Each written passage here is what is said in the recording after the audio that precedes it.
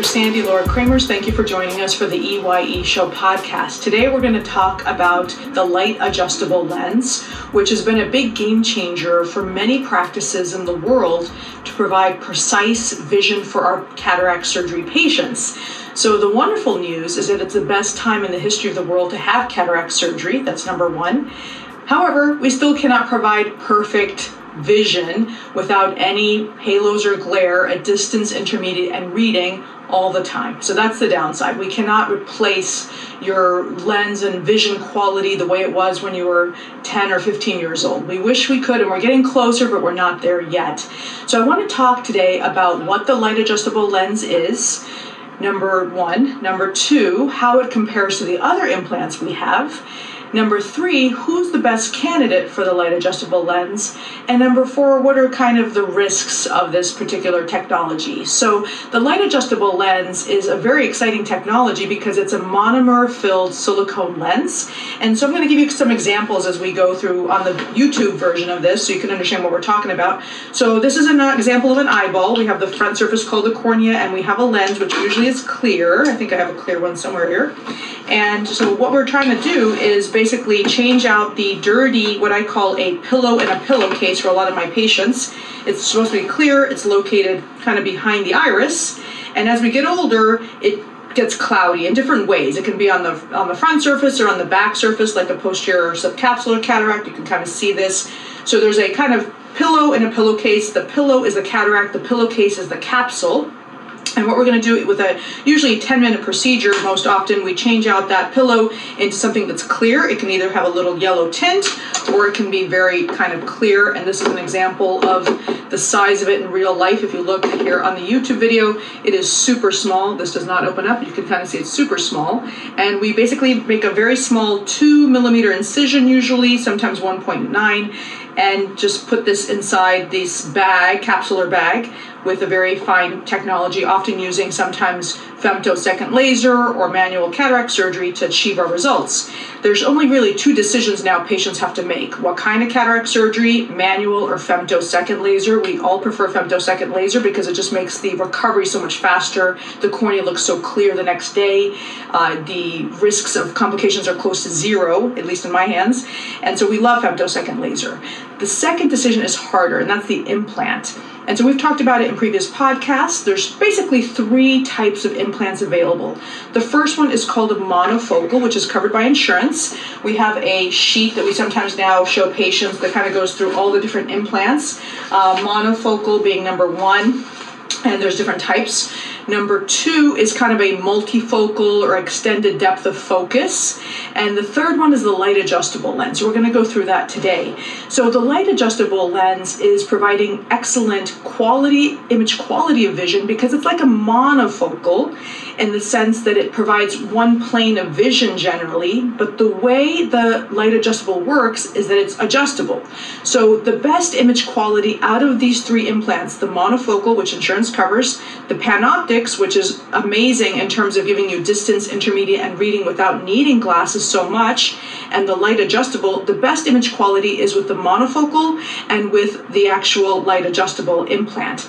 So what we talk about when we say this is that the patients that should have this type of lens are generally patients that want the light adjustable lens in both eyes. They don't want to have any halos and glare. They want to have the best quality image. They want to have the best contrast sensitivity. So if you have glaucoma or you've had LASIK before, or if you're used to precise vision or you're an engineer, really into precision, the light adjustable is the best we can do in terms of having best outcomes.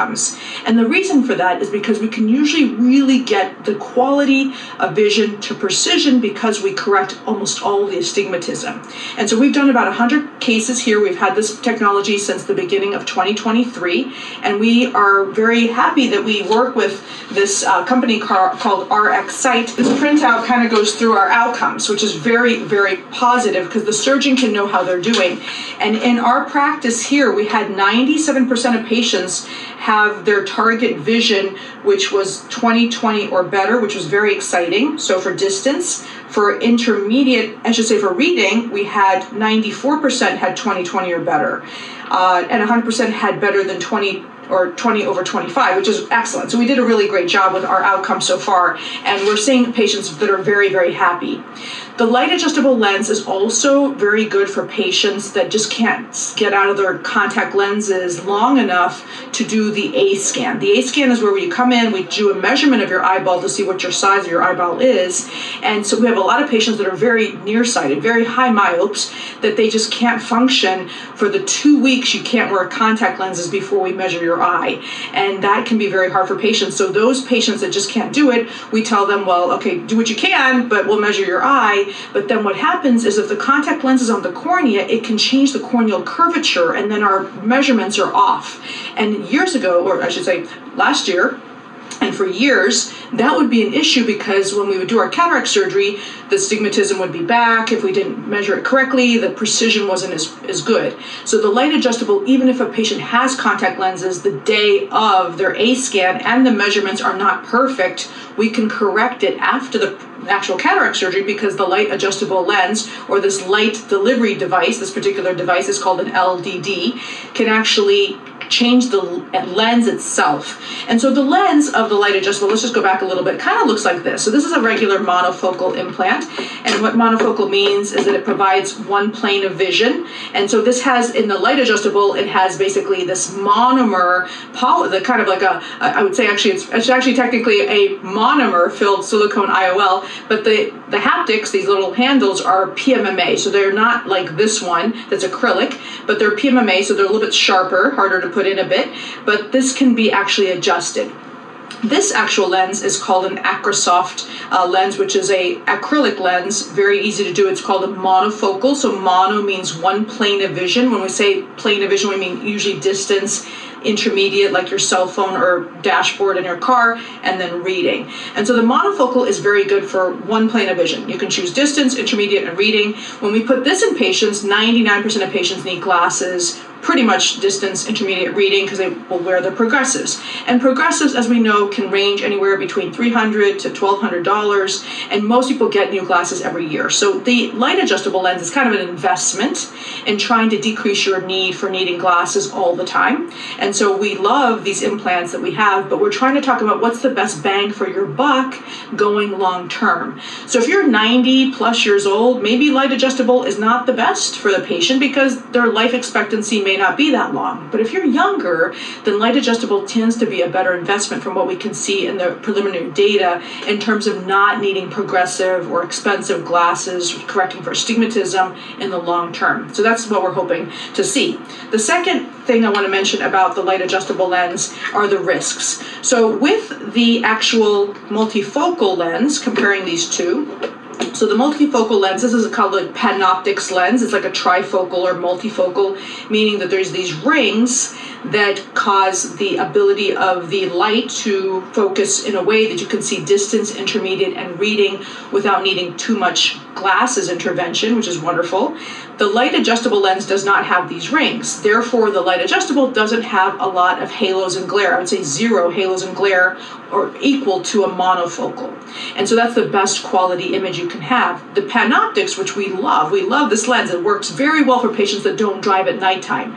And that's my first question I'll ask patients is, do you drive a lot at nighttime? Do you want to drive at nighttime? A lot of our patients can't because the cataract is causing halos and glare, and they don't want to have halos and glare because they do want to drive at nighttime.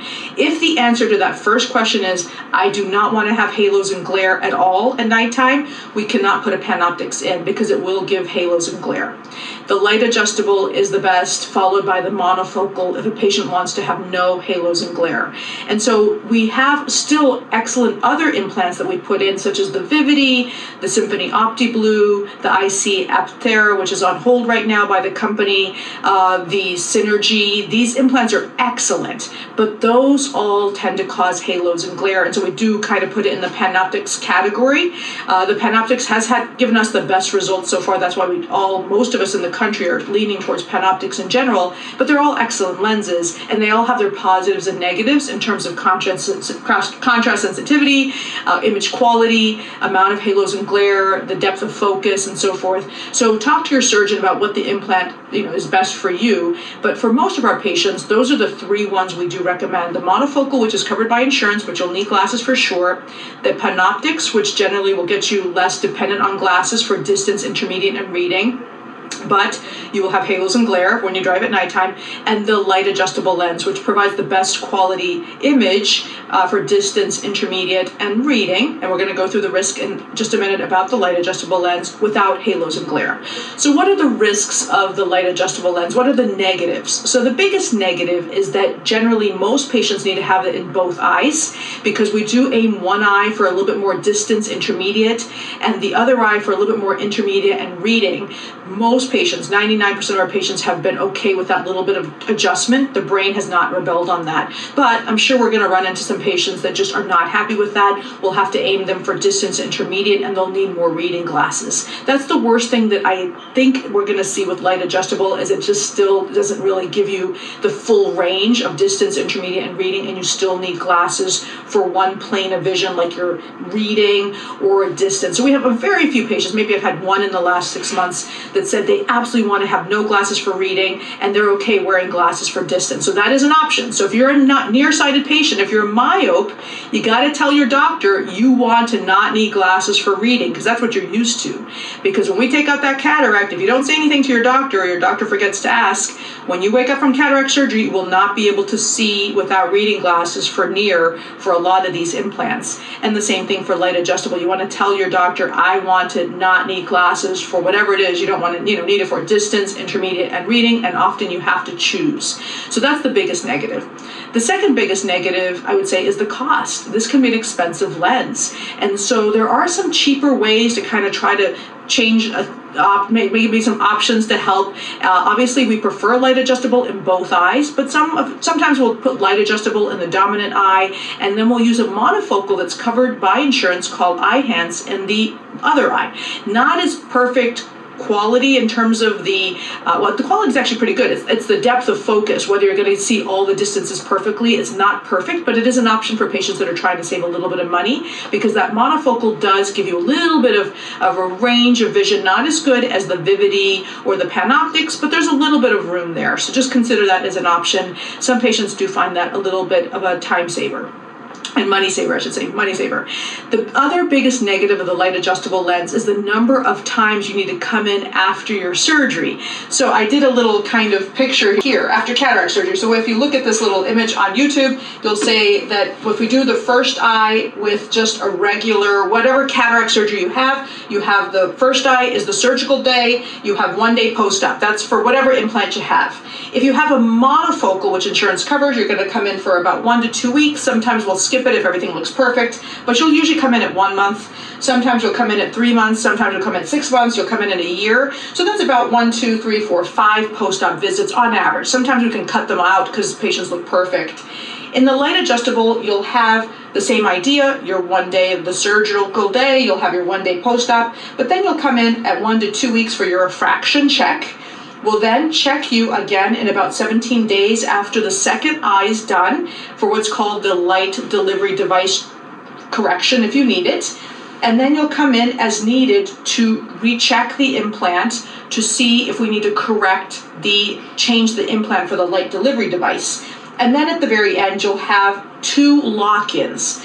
And what the point of that is, the lock-in is once the implant has been changed to the shape that we want for the vision, then we will allow this UV delivery device, basically this is UV light, to allow all the monomers, the actual molecules in the implant, to set themselves so they won't change again. And then patients can take off the sunglasses, which they have been wearing outside since the surgery. That's the third negative of LAL, is that you need to wear sunglasses outside when you're until you have that lock-in period.